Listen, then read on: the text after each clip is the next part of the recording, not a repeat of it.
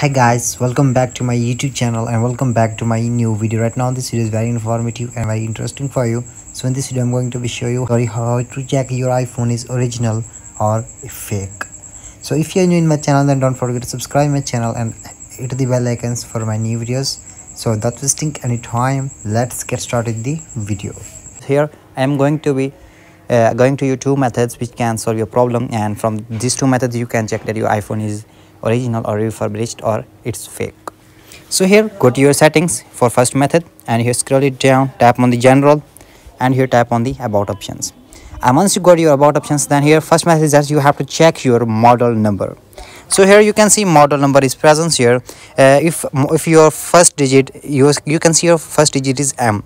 If it is start with M, then make sure that your iPhone is original, it's not fake. And if it is start with F, then make sure that your iPhone is refurbished. And if it is start with N options, then make sure that your iPhone is replaced. And if it is start with P, then make sure that your iPhone is fake, it's not original, that is the copy of any other phones. So if it start with M, then make sure that your iPhone is original, and if it start with P digits, then make sure that your iPhone is not original. And if it start with F digits, then make sure that your iPhone is refurbished.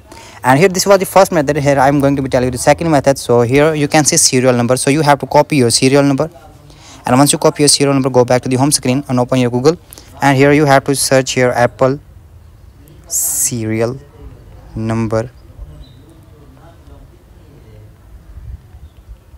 look up. So when you search it, go to your first link, and here you have to paste here your serial number. Wait some second. Here put your serial number, tap on submit options, and once you put your serial number and then tap on the submit options, then you will know that your iPhone is fake or original. So from this method you can check your iPhone is refurbished and original. I hope your problem has been fixed. So if your problem has been fixed, then don't forget to subscribe my channel and hit the bell icons for my new videos. And if you have any issue about Instagram, Facebook, WhatsApp, TikTok, Snapchat, so you can tell me in the comment box and I will try to solve your problem. So hope this helped. Thanks for your time today, and I will see you on the next one.